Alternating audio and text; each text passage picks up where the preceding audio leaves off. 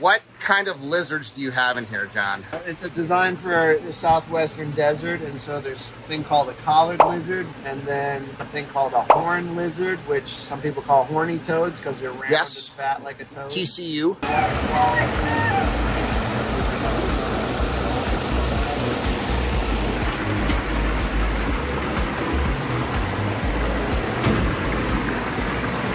And then this is the view from your kitchen window, which is about as nice of a view as you could possibly have. I don't like washing dishes, but it's a little easier now.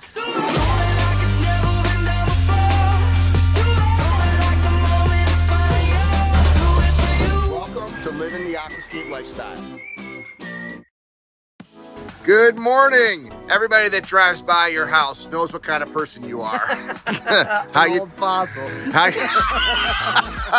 you doing, John? Good, good. We are back. What part of Florida are we in? Elkton, Florida. Elkton? Yeah. Okay. See, I find out when you guys are too. I have been here 3 or 4 times now, but this is John Brugan, the director of the the famous St. Augustine Alligator Farm. And we got Jason from Earthworks, who was the guy that basically spearheaded this project. And we did this January of last year. This year, and it was cold then, and it's cold this morning. So these Florida boys don't know what cold is. This is perfect. This is in the 60s. This is fantastic fall weather. I'm not sure when this vlog is coming out, but this was a training day that we organized for an Aquascape event. Basically, this is your first year having your water feature, and you're in for a real treat because this water feature is in a lanai or a screened-in room, but we didn't just screen it in to get rid of the mosquitoes. We screened it in for... To keep the lizards in, actually. To keep the lizards in.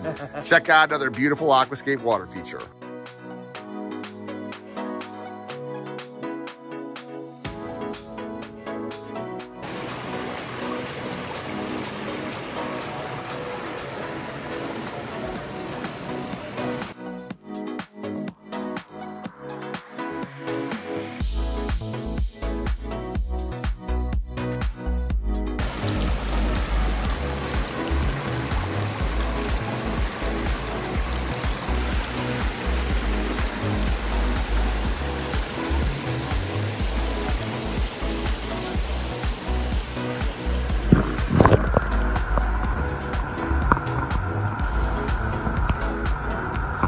Say hello to Ricky Bobby. Hey, I'm Ricky Bobby. Name first, you're last.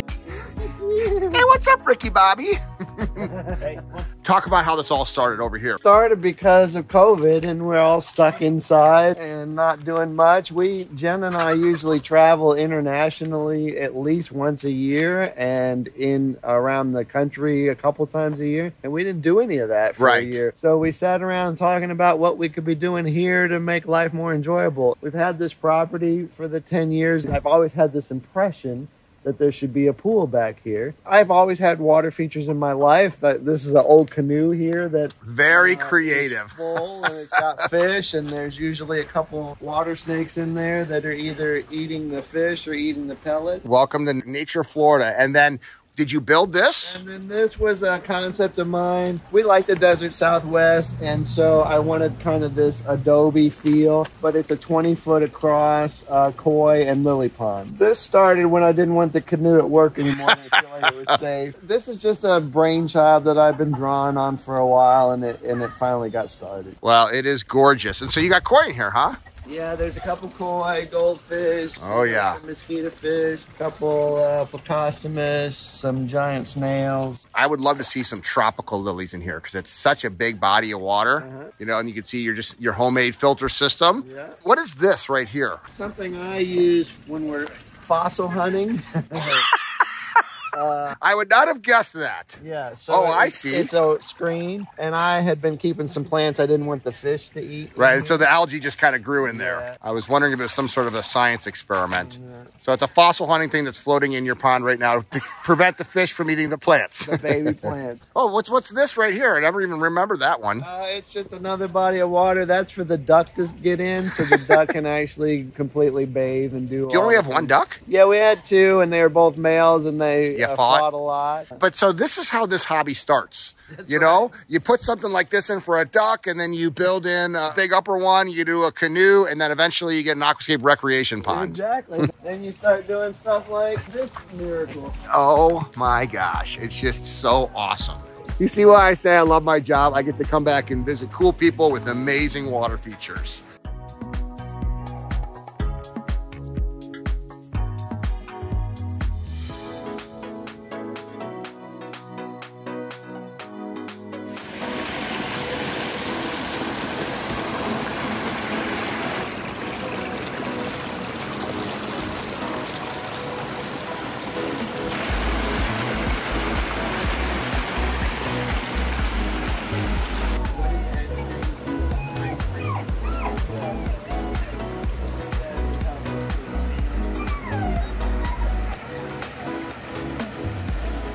And here is the anniversary girl, huh? Happy anniversary.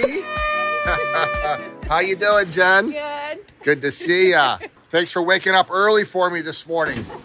It was tough. Don't you love this beautiful fall weather?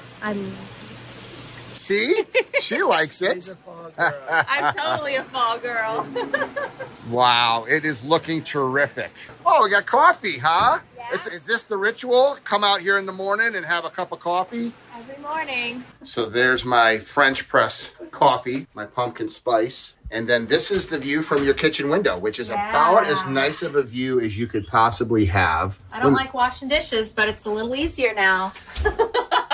So how would you describe, Jen, what living the Aquascape lifestyle is all about? So this is now an extension of our living space because I go out there every morning to have my coffee. And it also is an investment in self-care because I can just decompress. You know, that not only is it like a noise canceling, but it's just the peacefulness of being out on the water. I hear John likes to swim in there in the mornings. Yes.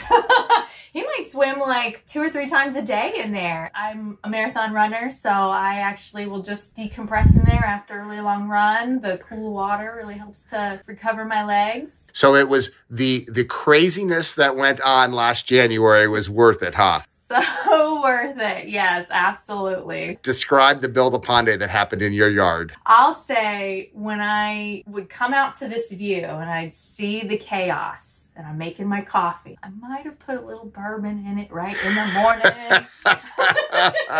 You know, the people were so nice. So that alleviated all my fears of all these like rough and tumble guys that, you know, just put it on the ground. But no, everybody was so nice.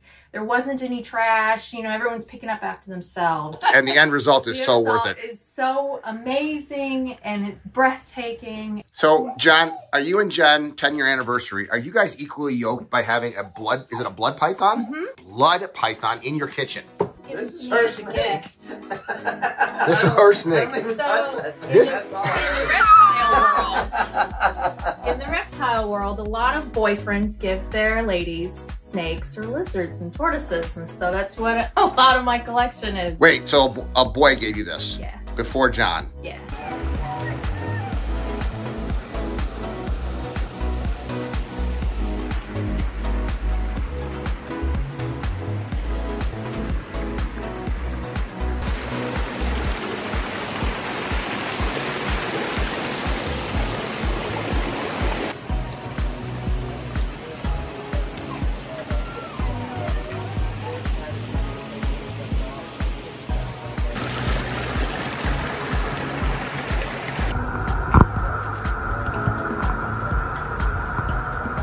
What kind of lizards do you have in here, John? It's designed for the southwestern desert, and so there's a thing called a collared lizard, which is maybe up to 18 inches, and they have a black ring around their neck. They're insect eaters. And then a thing called a horn lizard, which some people call horny toads because they're round and fat like a toad. TCU. So how has this habitat been for your animals? It's great. So it's a little bit chilly morning, so they're not going to be up today, but there's rock crevices and spots that they can go. And sometimes there's 7 animals that live out here, 7 lizards that live out here. And they can kind of go, and sometimes we don't see them for weeks on end. They can get their own food and hunt and whatever. But then if they get hungry and haven't found enough to eat, they'll pop up and come to us, and a few of the lizards eat crickets right out of our hands. Done exactly what we wanted to do. Now this winter they're going to go underground. We won't see them for probably 3 months until it warms back up. So we have the archers. The archer fish.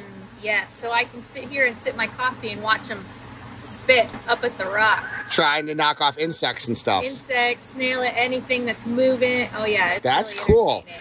And because they're tropical fish, and the water's 75, which is fine right now, but you're gonna actually put a heater in. Yeah, absolutely. So that you don't have to shrink when you jump in the morning in your birthday suit. Right.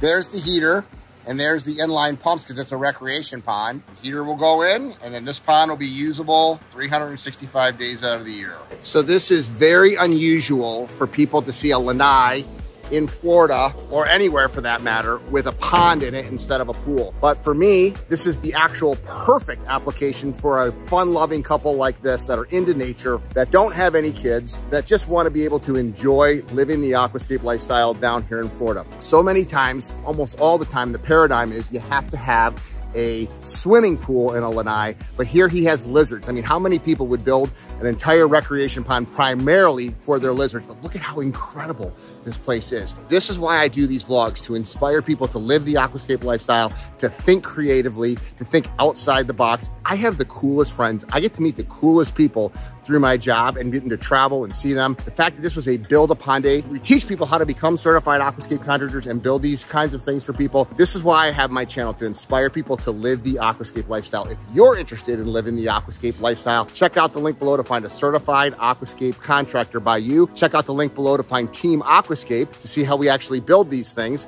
and get into this industry, get into this hobby, get into this passion. This is why I do what I do. I love my job.